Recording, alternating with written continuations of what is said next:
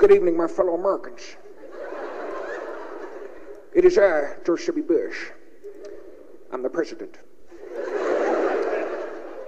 And I'm here tonight with a detailed report on the economy.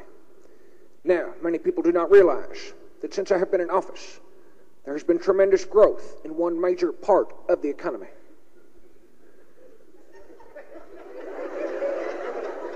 I'm talking, of course, about the national debt.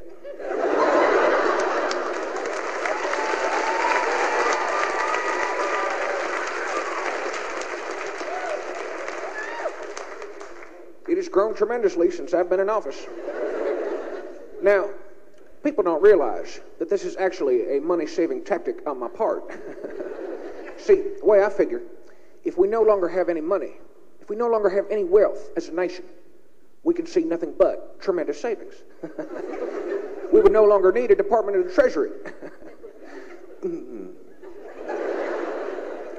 You're not buying it, are you? Who am I kidding? I got to figure out what I'm going to do. Ain't no surplus, now it's gone. Oh, the debt grows every day. Oh, the balance on our loans is bigger than Star Jones. Tell your kids they're gonna have to pay. I wonder what I'm gonna do. I wish this debt would go away. I have got to pay these bills. I could sell Dick Cheney's pills or put Congress on eBay. We owe. I know we